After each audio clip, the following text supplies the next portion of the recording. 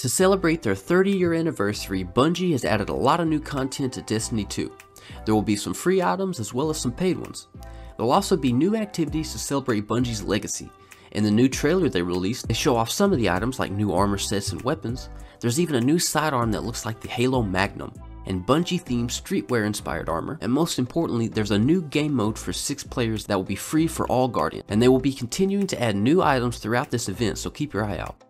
Congratulations Bungi for 30 years of business, and thank you for making games that people all around the world can enjoy. If you want to check out Destiny 2 for free on Steam, I have a link in the description. I also have a link to the official trailer from Bungi, and don't forget to subscribe, we're less than 300 subs away from 1,000.